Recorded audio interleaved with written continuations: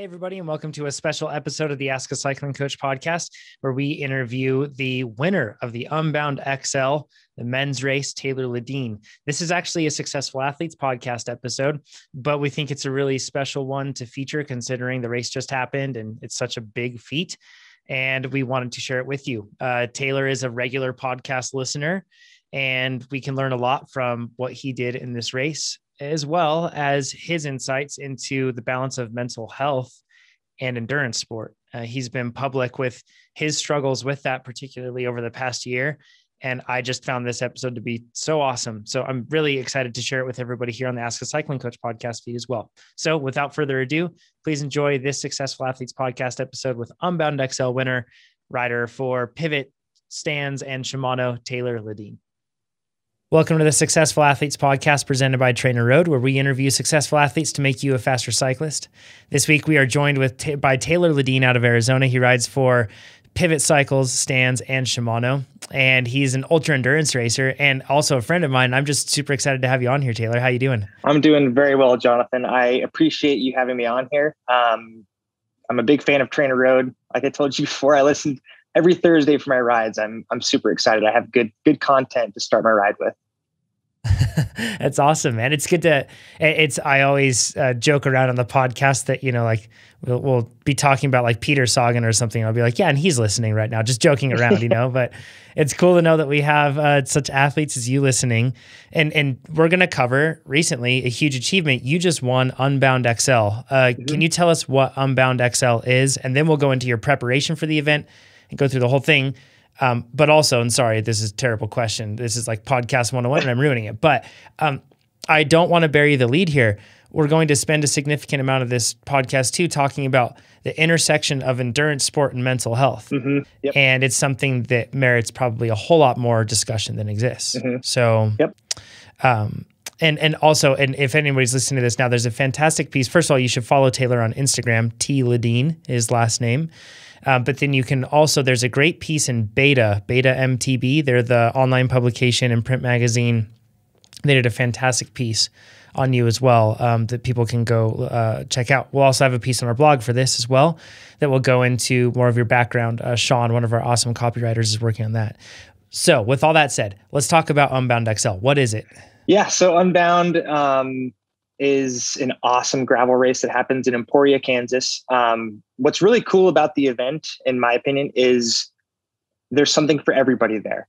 They have a 25 miler, a 50 miler, 100, the more premier event, which is the 200 in terms of the amount of participants. And then within the past 3 years, I believe it is, they introduced what's called the Unbound XL. That is a little bit different in the sense that it's a fully self-supported race. And that one starts on Friday before the 100 and 200. So being that it's a fully self-supported event, it's a bit longer than 200, obviously. So hold on here. Ideally, how long is it? Yeah. So this year was just over 350 miles. But being that it's, like I said, fully self-supported, you have to be strategic in the sense of you go through these little remote towns of Kansas, and some of those towns their gas stations may be only open until midnight or 3 a.m. So you really have to plan out your route and your pacing and everything like that to make sure you hit these resupply points, because as everybody knows, Kansas this time of year can be hot and humid. And if you run out of water out there, you can find yourself in a bad way. So this is like almost 575 kilometers for those. So for those listening across the pond, this is a huge, and I can actually call it a day because of the hours in which you finished it in. But this is a huge undertaking. You have to navigate yourself, right? Like there's a course, but there are no course markings. Is that correct? You're the one that has to follow the route that you put on your GPS? Yeah, correct. So they released the course just as they do every other course. And it's your responsibility to upload it on your GPS and be able to navigate properly. So that can be a little stressful. You have to make sure you do your homework on that. But yeah, being that it's 350 miles, I think people assume that everybody that signs up for this, they know they can do 350 miles. And I just want people to know that these long races are incredibly daunting to me as well. Before every start of these, I'm like, I don't know how I'm going to do this. Like, it just seems so terrifying. But you break it down, right? It's like this big adventure on a bike rather than this quote unquote race. And I like to think of it that way rather than a race. Yeah. So this is, we were joking around actually in a group chat with this, that this was really easy for you because it was only 22 hours because it wasn't 24 hours because you do 24-hour racing. 24-hour mountain biking is really kind of like your niche, like your specialty and what you focus on. But yeah, you were able to do this in 22 hours. Is that correct? Yeah, just under 23 hours. Holy So cow. It was a long day on the bike, and it's no matter what you do out there, it's just tough. And it's like I don't really care what discipline you're doing out there. If you're doing the 50, the 100, 200 or XL, like, it's tough. Like, those conditions out there are super, super tough. The wind is harsh. The elements are harsh. The rocks are sharp as ever. So yeah, it's just it's a mental battle regardless of what discipline you're doing out there. Yeah. How did you prepare for this? So, and this may, as a caveat to this is kind of in terms of the longer stuff is what you train for regularly. So you weren't going from being like a crit racer to suddenly having to flip the script, but still, how did you train for Unbound XL? Yeah. So I had a little different training leading into this event. My main focus this year was a 24-hour race in Tucson called 24 Hours in the Old Pueblo in February. Unfortunately, that was canceled, just like many races have been the past 12 months. So that was really the primary focus. And once that was canceled, I was pretty let down. So I kind of had this pity party for a few days or a week, didn't ride my bike much, just kind of reset. And then I had set my focus on this personal challenge called the Arizona Trail 300.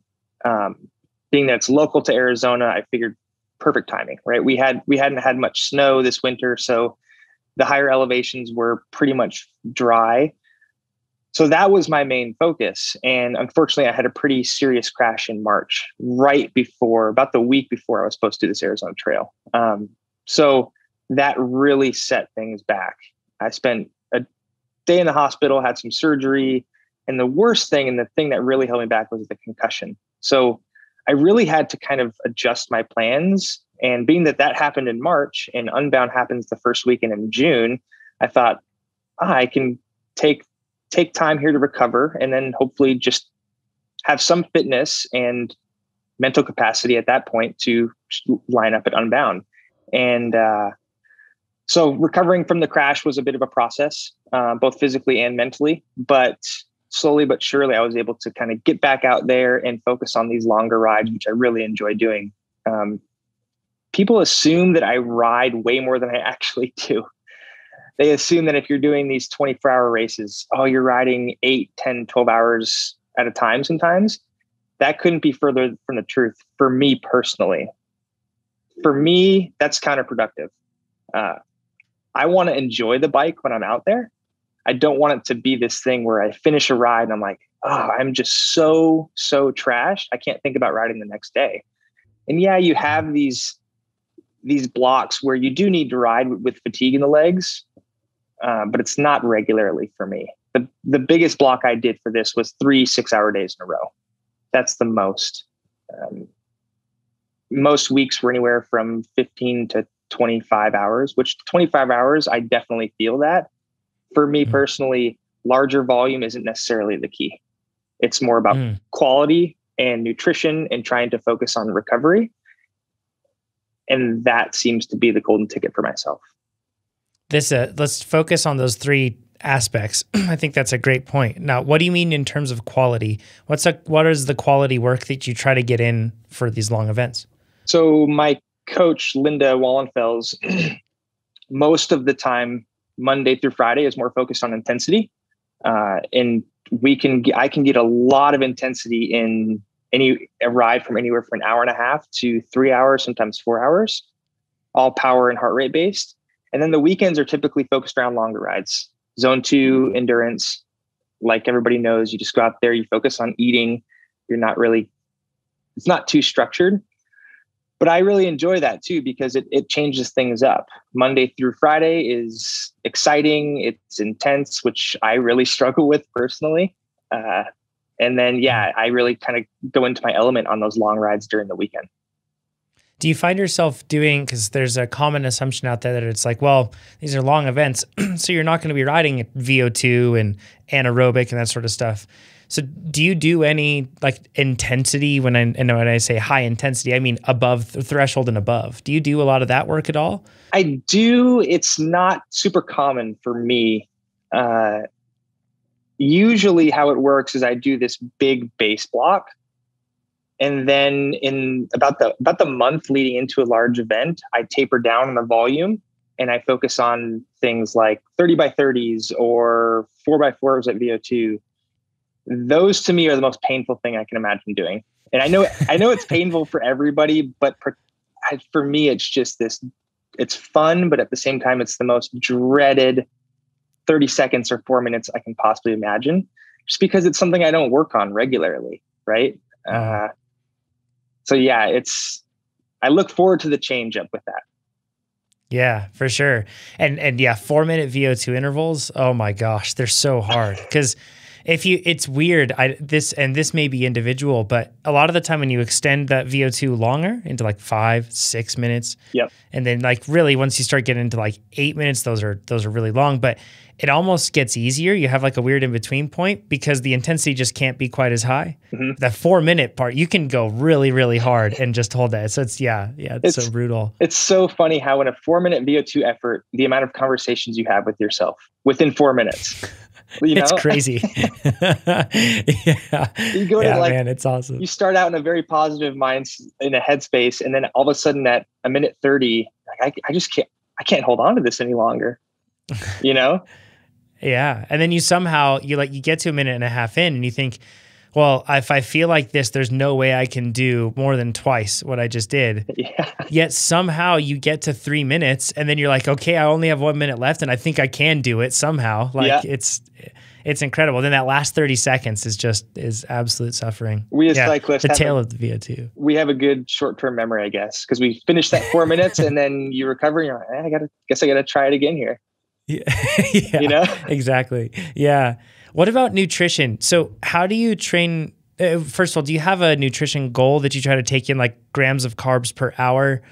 And then do you try to work backwards in that in your training? Or how do you lay out nutrition for such huge events? For me, it's about training the gut. So early in the season, before any big event, I'll go out and do long rides and I don't focus on grams of carbs per hour, but more just calories per hour. So if I'm starting a big block for, let's say, a 24-hour solo mountain bike race, the first month is really rough on my gut because I'm having to train my gut to break this nutrition down while I'm riding. So I have a lot of like GI discomfort during and after rides particularly.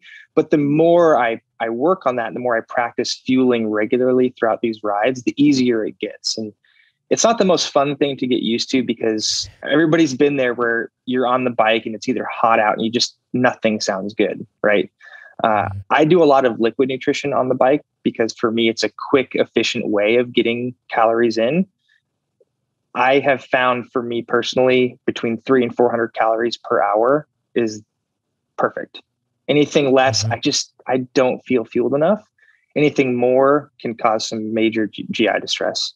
So that's around 70 to 100 grams of carbs that you're taking in if you're taking it in like through a mix, because mix are almost predominantly carbs. Yeah. Yeah. So I do infinite nutrition. Sweet. So I add a little bit of protein in there when I do my custom blend, because for me, that kind of curbs the hunger a little bit. I don't do too much protein though, because that kind of can be a gut bomb at times. But yeah, pretty high on. Do you do the protein in like form of BCAAs, or do you do it in form of like a whey or plant-based protein? Both. Okay, cool. Yep. Yeah. Awesome. So then you spend that time taking it in. These are long events. So you usually end up having like a hydration pack and you have bottles on your frame as well. And you ride a Pivot Mach 4 SL, I would assume. On or the mountain bike side. Less, yep. Right? Yep. And what did you ride for DK? I rode the Pivot Vault. Or sorry, Unbound, I should say. Yeah, Unbound gravel. Yeah. So I rode the Pivot Vault, the gravel bike. I went with a pretty untraditional setup, honestly. That was one thing I really, really, really wanted to pay attention to was my gear choice. Everything from tire selection to the bags I was running to the amount of calories I could bring on the bike, because I didn't have a goal of winning the race at all. My goal, plain and simple, was to finish and finish happy and healthy. That was my only goal out there. And I knew to do that, I needed to check all the boxes in terms of a bike that was efficient, a bike that was reliable, and a way that I could stay fueled from start to finish. So I started with a pretty heavy setup.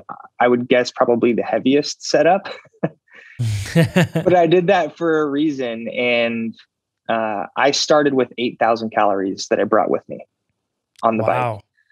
So I did a full frame bag. I didn't have any bottles on the bike. I did a 85-ounce bladder in the frame bag and a 50-ounce bladder on my back. So I was carrying quite a bit of weight. But to me, that was almost this incentive of eating the calories that I had on the bike, because I'd be burning that fuel, you know? Mm-hmm. So it was kind of like jettisoning weight, right? As you're going along, and it's only making you faster. Exactly. Yeah. So I had spent a lot of time training on the bike too. Even when I was doing those like 30 by 30s in a couple weeks leading up to the event, it looked really silly because I was doing it on our local climb on the road with this fully packed down bike with bags and lights and everything in the middle of the day. But for me, it was like, I might as well get used to how the bike handles fully weighted down. There's nothing better than training on the bike you're going to race on.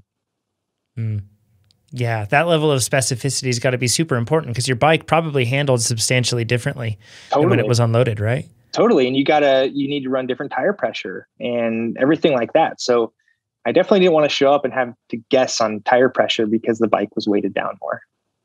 What tires did you run? That's such a huge topic of conversation at Unbound because of those crazy sharp rocks. Yeah, that is probably the biggest conversation out there. I ran the Maxxis Ramblers, and I was very, very picky. I wanted to run the 60 TPIs because everything is so sharp out there with the Silk Shield. So I actually opted to run tire inserts front and rear this go around as well.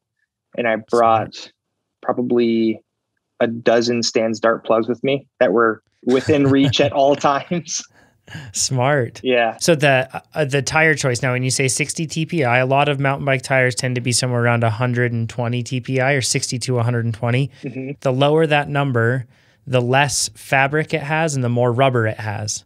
So it doesn't roll as well, but it's much more protective against flats. Yep. And you'll see like really high-end exclusive mountain bike tires that I'm so frustrated that us average Joes can't get, like 170 TPI, really, that's very little rubber and just a lot of fabric, and it rolls really fast, but it'll tear if you look at it wrong. Yeah. So in this case, you really erred on that side. You wanted to be really tough. And that silkworm, I think it's called, right? Silk Shield.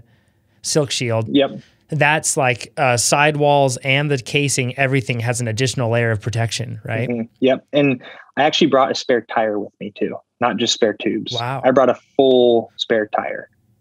Where did you pack that? That was hilarious. So about a half hour before the start, Mary and I kind of freaked myself out, and I was going back on my decision to carry a tire.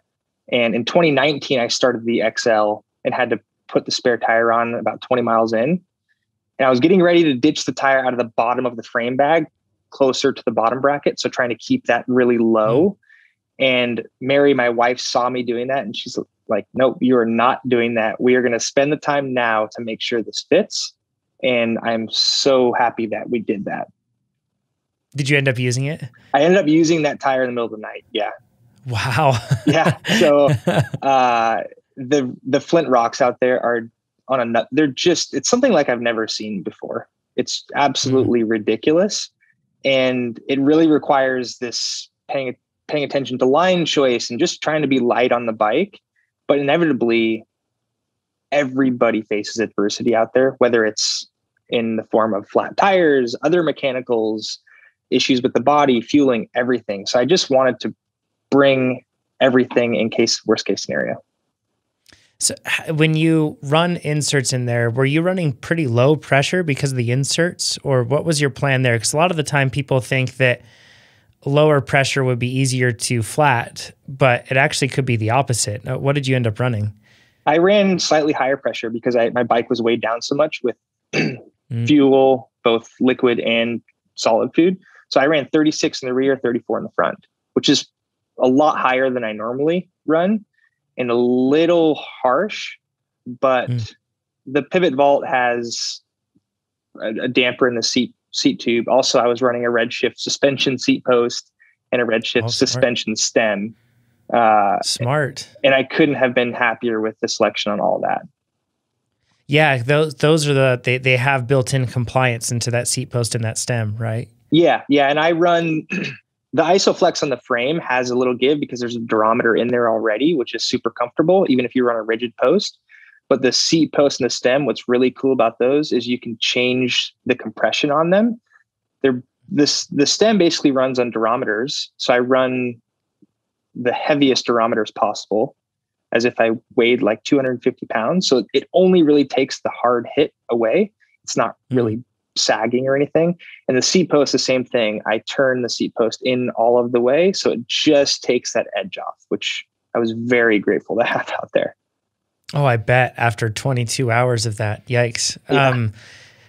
Going back to the tires, did you run 40s or 45s or what size? 40s. Yep. 40s. Yeah. Perfect. And then did you run Stan's race sealant or did you run the standard sealant? We ran standard sealant for this one. And I also brought a spare tube of sealant with me. Smart. Yep. Just in case, because if you get a big flat and a ton leaks out, then you're yeah, exactly. Yeah. And, no backup plan anymore. Yeah. And before the race, Kenny Wen, who works for Stan's, we only live about 10 minutes apart. And we were really, really specific on the wheel choice that I was going to run for this event. And that's why I went with the 40s, because I ran a crest hoop, a Stan's crest hoop, which is slightly wider than your typical gravel rim that they make. It's about 2 millimeters wider. So I did get a slightly larger footprint, meaning where you see the tire hit the ground, it kind of widens out by a little bit. And I was able to rely on those crests a bit more just because there's an extra layer of carbon there. Smart. Yeah. So slightly wider tires is going to give you a little bit easier rolling over rocks and the constant undulations in the surface that you're dealing with. That probably helped a ton. It's clever. What sort of gearing did you run on the bike? That's another big topic of conversation because it's not flat. People think like Middle America, Kansas must be flat, but I know. Actually, do you even know how much you climbed over the course of this? It was a little over 20,000 feet. Oh my gosh. So it's like, it's death by 1,000 paper cuts out there. Everybody yeah, you're right. Everybody assumes Kansas is flat as paper, but I mean, there's really no sustained climbing out there, but it's just as undulating terrain. I went with my GRX Di2 setup with a double in the front, so a 48-31, and then the rear I ran an 11-34. So I had plenty of climbing gear, especially late at night when I wanted to spin a high cadence up there to save the legs. And then, yeah, plenty of gearing on those dirt roads to get in the 48-11. I think that's kind of smart. It's nice to have the 2x up front in this case with the tighter cassette in the back too, I would imagine, because since you're constantly dealing with undulations, I bet you shifted a ton, just nonstop. You were shifting, and having bigger jumps in between gears could be a pain to deal with. Absolutely. And that's one thing that I pay attention to is trying to avoid climbing up those hills at like 55 RPM because you're just burning those muscle fibers that you're gonna wish you had at hour 16 or whatever. So trying to spin 16, it's crazy. Yeah. Trying to spin a high cadence will save energy in the long run. So for me, a double is the way to go. Double chain. Yeah. Did you do anything else unique to your bike? We talked about the frame bags and the Redshift stuff that you changed around, the gearing, tires. What else did you do that was unique to set up your bike for this? I ran the Redshift kitchen sink handlebar as well. It's this really funky looking handlebar that has a wide flare. And it doesn't have aero bars per se on it, but it does have it's a one-piece handlebar that flares out in the front. So it gives you a different hand position. So I think we counted something like 7 to 8 different hand positions on that particular handlebar. Oh, nice. So it really just gives you the options. And if I could say one thing to anybody who wants to do these races where you're out there for anywhere from 4 hours and above, my opinion is always go for comfort. Don't necessarily think of weight, think of comfort, because inevitably comfort equals speed. And there's nothing worse than being out there and just being uncomfortable from the start. So that was really where I made the decision of, let's go with the suspension seat post, the suspension stem, and that Redshift kitchen sink handlebar. It looks different and it's rather untraditional, but like I said, comfort was at my forefront there. Yeah. Did you do anything with like wrapping your bars with like extra padding or anything else? I've seen some people do that. So that's what's really cool about the Redshift handlebar is where the drops come down, there's this ergonomic end to them. So rather than just being your typical drop handlebar where you just have one handle position, I'm sure people have seen Ergon mountain bike grips where they have this palm padding. They have that both on the drops and on the tops. So you're really able to change things up and reduce any numbing in the hands and have a lot of, not necessarily compliance, but just padding on your hands out there. And that I was extremely happy to have that. I wish I counted how many times I was switching my hand positions out there. Probably as much as I was shifting. What about kit? I saw you had a white jersey on. I assume that was intentional due to the heat, but how did you decide? Let's go head to toe. How did you decide on what to use? So I'd recently switched over to Velocio apparel. I've always really, I've looked up to those guys for a long time. The company as a whole is just phenomenal and what they do for the industry. And, I chose the white, it's called the radiator mesh jersey. So you could basically get sunburned through the jersey. It's that breathable. So I went with the white jersey just because I am from Phoenix. So I know the benefit of wearing lighter colors versus dying 1,000 deaths in the sun out there. So I went with the radiator mesh jersey. They also make a Luxe bib short, which is incredibly comfortable to me. I don't really get any slipping and I get a good amount of compression in that bib, which in the long run, compression is a big benefit in my opinion. I also went with white socks too. I'm sure people ask like, what are you doing with white kit out there? But there was a reason behind that for sure. And it was you're exposed to the elements out there. There's not much shade. You're just out in the open. So anything I could do to help cooling, I went with. Did you, for your shoes, what did you use there? I used I always run my Shimano XC9s, a mountain bike shoe, both on gravel, road, mountain. I just like to keep things even across the board. It's the one shoe that I'm able to spend long hours in and not get any numbing in my feet or anything like that, reduced hot spots. And shoes are such an important choice, regardless of how long you're out there, because you can lose a lot of efficiency with a shoe that flexes a lot, obviously, and that can create so many hot spots in your foot, which I used to have shoes a long time ago that weren't so stiff, and there'd be times where a day after a long race, I had a hard time walking because of hot spots. Yeah, especially when you're talking about such long events. I know some people have tried to show up with road shoes to Unbound gravel before. It's kind of like a flex to be like, I'm not planning on walking at all. Yeah. I think that's a bold flex to make when those rocks are out there waiting for you. What you mentioned that you had solid foods as well. What sort of solid foods did you have with you, and what did you end up eating? What didn't you end up eating? I brought everything. The one thing that stuck out to me was when we got to Kansas, we had heard that the Oreo brand cookies had come out with a true gluten-free Oreo cookie. And I was like, ooh, I love Oreos, but I can't eat them because I can't have anything with wheat or gluten in it. So we went to Walmart and bought a pack of gluten-free Oreos. I brought a handful of those with me, and those were the first things to go. I also brought there's these beef jerky sticks that I bring that are really satiating to me. There's a lot of sodium in them and they really curb hunger. So I went with that. And I was always running Infinite Liquid Nutrition in my bladder on my back. And that I got so into finding out how many calories I would need on this ride. I actually did a test where it sounds kind of gross, but I would drink from the bladder at home and I would spit it in a measuring cup to find out how many calories I would be getting per 2 sips of my bladder on average. Because it's really hard to monitor how many calories you're getting from a hydration pack that has a concentrated mix in it. So I found it really important to know for every sip out of that bladder, roughly how many calories I was getting. And I think that was a really, really crucial thing. Because you're not just going to use. I went with an Osprey, more of a vest.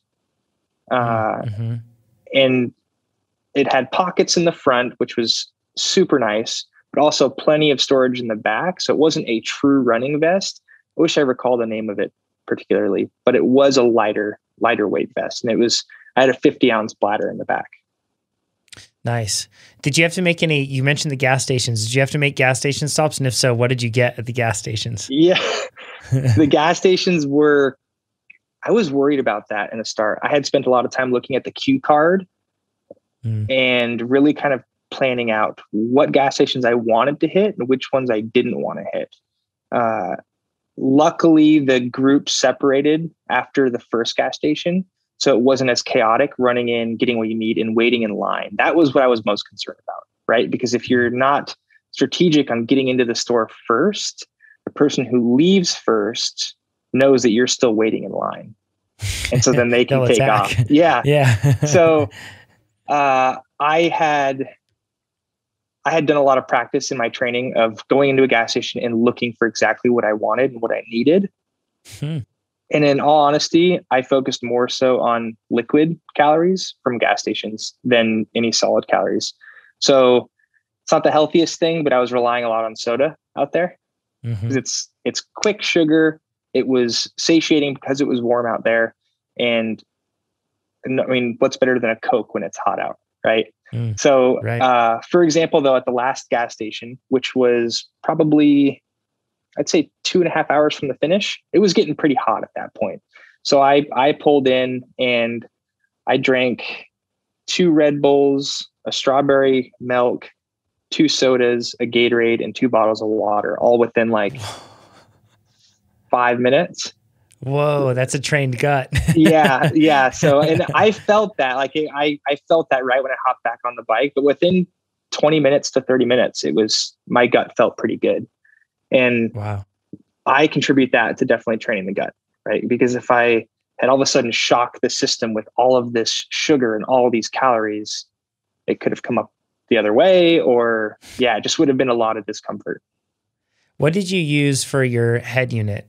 And did you have to plug in external batteries or anything? Yeah. So I used the Wahoo Element Roam computer. And another thing that I did is I actually brought 2 of them. I have 2 of those computers, and your GPS unit is basically your lifeline out there. If you lose your GPS track, you might as well call in and get picked up out there because the roads just aren't marked. And there's so many crisscrossing roads out there in Kansas. So I said, I'm going to bring 2 just to be safe. I also brought an external battery pack, which was like a 5,000 milliamp hour, whatever they call it, a 5,000 power bank. My battery, I did plug it in for a couple hours towards the end. And then when it was plugged in, I kept it on and I put it in my top tube bag so it would continue recording. And then I turned on my spare Element Roam GPS and put it on the top. So at that point, I was running 2 GPS units and I just cycled them through because I think I got like roughly 20 hours of battery life on the one. So I just wanted to make sure it was topped off. Clever, smart system. What about lights? Because you started, I think, at 3 p.m. local time there in Emporia. Is that right? And then, so you rode through the night and then finished the next afternoon. What did you do? Was there a light on your bike and on your head? And if so, which models? Yeah, I ran a light on the helmet and on the bike. I switched to exposure lights back at the end of 2018. And for a particular reason, what's really cool about those lights is the battery pack is built in internally. So you're not dealing with external wires or cords or anything like that. And it's also a strong light in the sense that I can program it on the little LCD screen on there. And I got 12 hours of battery life on the light on the bike. And then so that was the exposure 6-pack light is what they call it. And then I ran the exposure Diablo on the helmet. It's a really, really compact light. And I brought 2 of those with me, and I ran those on the 6-hour settings each. So I just had to I had to stop one time to swap lights on the helmet. And other than that, the light on the handlebar ran the whole time. And it was plenty of light. I didn't need any more or any less.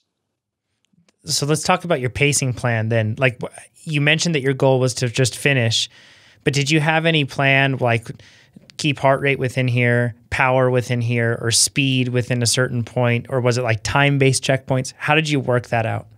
Yeah. So in training, I'm very meticulous about heart rate and power. I love looking at those metrics in training. However, in these longer races, I don't look at power because inevitably the power numbers are going to drop throughout the race. And I have found for me personally that seeing those metrics start to plummet actually can play tricks with my mind. And I kind of beat myself up over that. So in these 24s, a lot of times I just go off of heart rate. But for this particular race, I didn't look at any metric other than my little dot moving across the map. That was the only thing I wanted to do. I just went off of feel from start to finish. If you use a power meter and heart rate monitor enough, you can really be in tune with your body.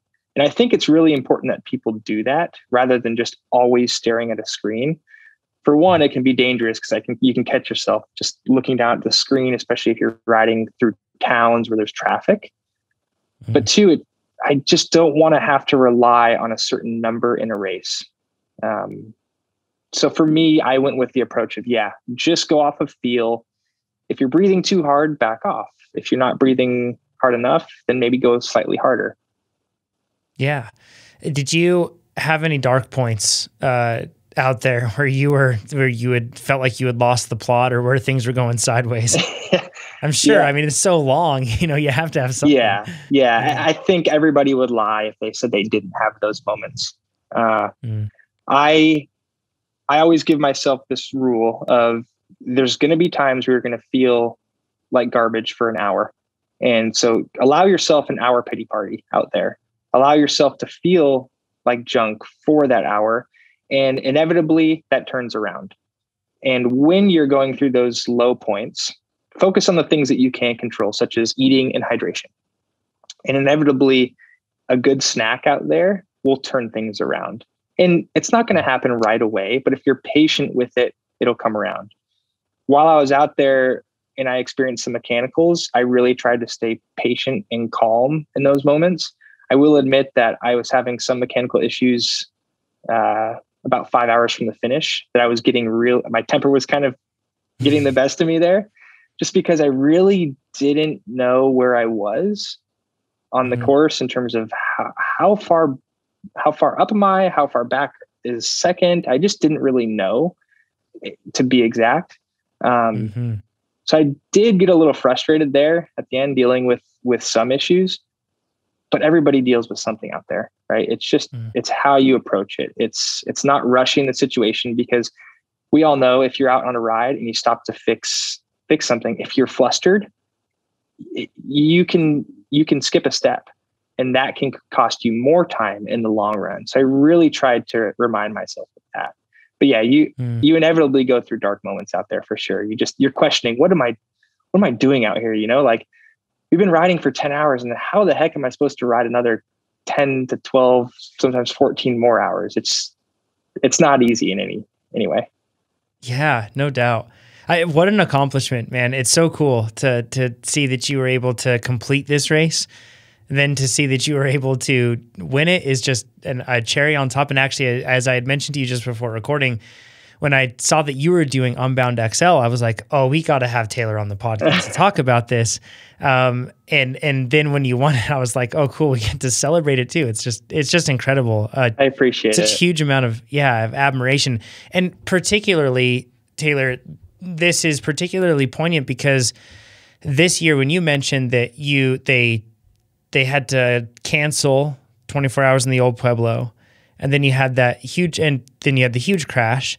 But then leading up to that, the prior year, you had gone for the record of 21 laps at 24 hours in the Old Pueblo as a solo rider, which having done that event, I can't fathom that. That is incredible to do that many laps, or to even get to 20 laps to do more than 10. It's incredible. It's just crazy. But you've mentioned this and you've really shared a whole lot of your experience with this. You've struggled with mental health issues while being an endurance athlete. And I think a lot of people listening to this right now probably have as well. I have myself, absolutely. And the hard thing a lot of the time is we feel like endurance sport is the antithesis of mental health issues. It's about enduring, pushing through hard things and coming out the other side. It's about kind of like overcoming the very thing that's there. And we feel like maybe that endurance sports helps us run from it, but maybe it doesn't. And I just want to take some time to talk about this.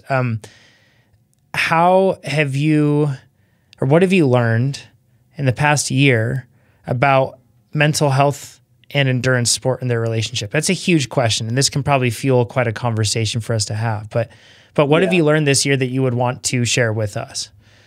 Oh man. It has been a journey, to say the least. I have gone through, and I kept a lot of this personal up until recently. I've gone through a lot of stuff since I can remember. Really, the only person that knew about it was Mary, my wife. I was nervous about telling people because I had at times some pretty personal, dark things going on in my life, and I didn't want to scare people. I didn't want people to look at me differently.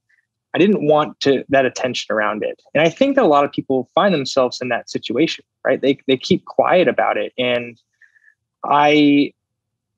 one thing that I learned by speaking up about it is it made me feel a lot better and not alone. I always felt like this black sheep when I was going through these issues.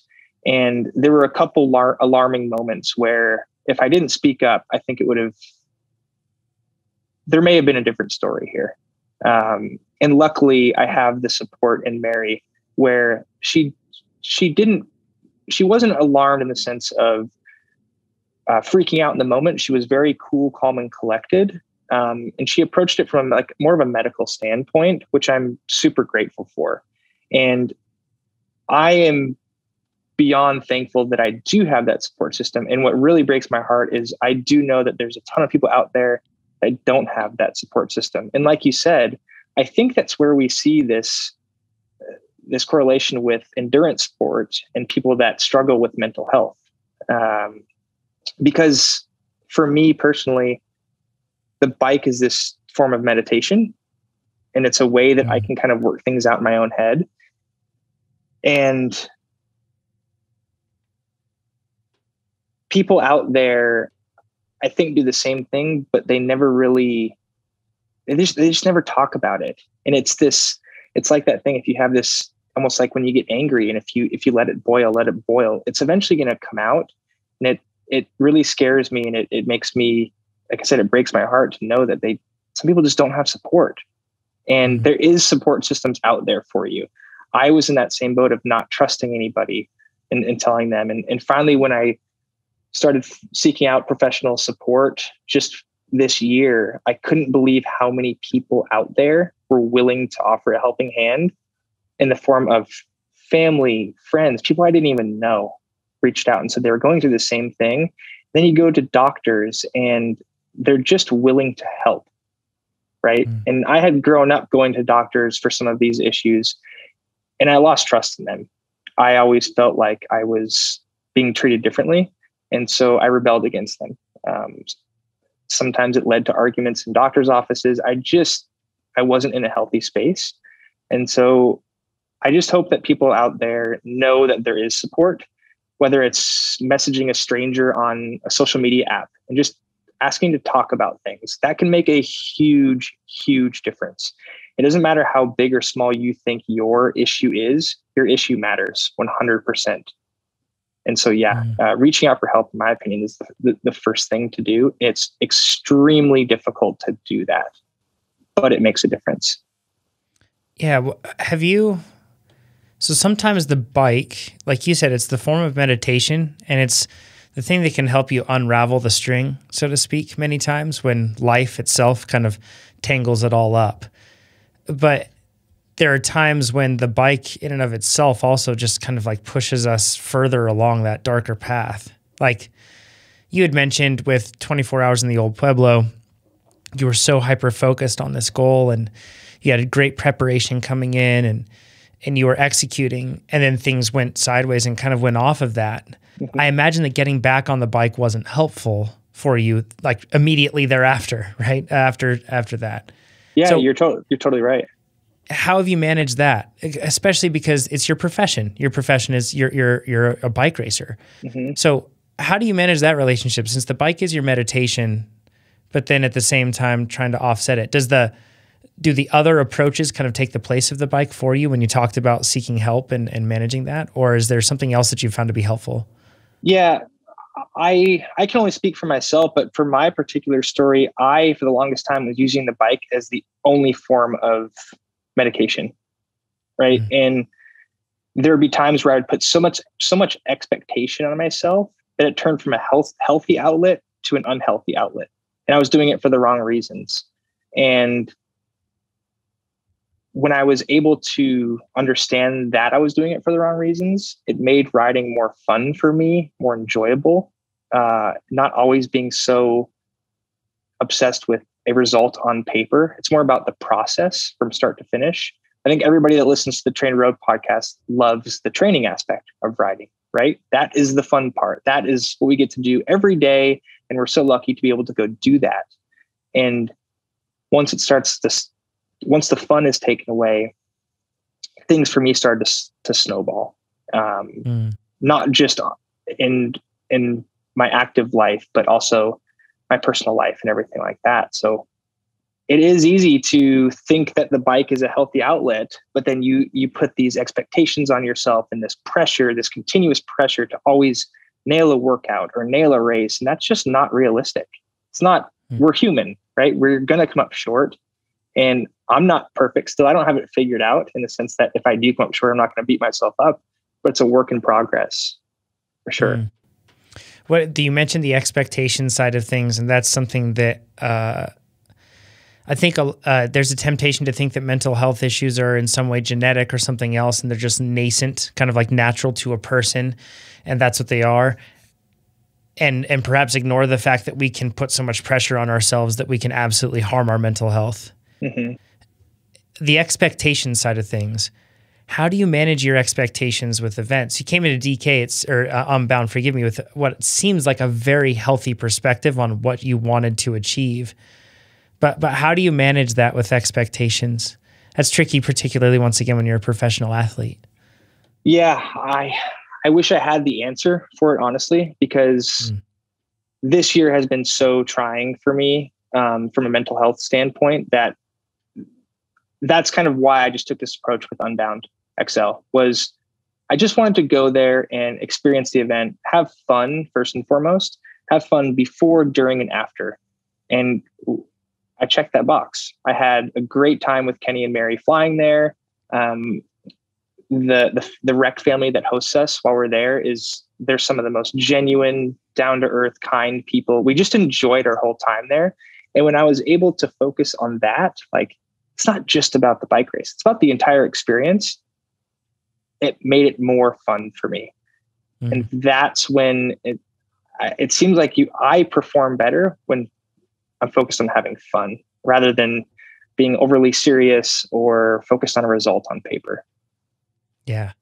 What advice did you give to athletes that are struggling with mental health issues right now? Your issue is important.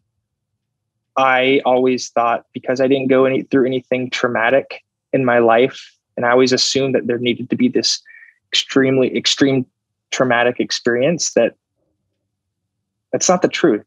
Some people have anxiety and depression, and it doesn't matter if you think it's not important and you want to just push it under the rug. It is important, and there are people willing to listen to you, and people will hear you out and they want to help you. I understand, like I said, it can be the most terrifying thing to talk about this, but once you do it for the first time, it becomes easier every time thereafter. And you're not a black sheep. I remember being at doctors back in March in a place that I never want to go back, in tears and just saying, I am a black sheep. Like, what is wrong with me? And they calmly and collectively just said, like, there's a reason for this. We can help you. We can fix this issue. We can help you treat this issue. You don't have to live your life like this from now on. And in that moment, it was really hard to believe them and hard to see it. But now I am seeing it, and I'm trusting that process. And so I just hope people can take that step of reaching out for help first and foremost. And don't be afraid to alarm somebody with your issues, because if it is the right person, they'll approach it in a calm way and not make you feel like an outcast. That's awesome. Taylor, thank you so much for doing this. Hopefully, Lynn, listening to this, it's given a bunch of people aspirations and insight into Unbound in all its various forms and different tips that you can do, but then also how all of us can achieve a healthier balance with mental health, our participation in endurance sport, which is such a demanding thing. Just a super great conversation. You're awesome, Taylor. I appreciate it. Oh, man, I appreciate it. And like I said, TrainerRoad podcast is one of my go-tos every Thursday. So I appreciate you having me on, and it really means a lot. Yeah. If people want to get in touch with you, what's the best way? Instagram is probably the best way, at Lideen. I do my best to answer questions on there or get back to people as quickly as I can. And yeah, and I'm always there too. If someone is struggling in a dark place, reach out to me. Like, don't be afraid to just shoot me a message. And like I said, it may be terrifying to do that. It may feel weird at first, but I'll be there to chat with you. Share my story if you want to hear it. Yeah, let's talk. That's awesome. Thanks so much, Taylor. If you're listening to this podcast right now and you want to share whatever achievement you have accomplished, it doesn't have to be winning Unbound XL. It could be anything. Whatever you've used TrainerRoad to be able to accomplish, just let us know. We'd love to be able to share that story and help somebody else maybe achieve a different level of success or maybe the very same. And you can do so at trainerroad.com/SAP. You can go there, submit your story, and listen to all the other episodes that we've recorded, share them with your friends, do all that stuff. So thanks everybody for listening, and thanks a bunch, Taylor. We'll talk to you all soon. Thanks, guys.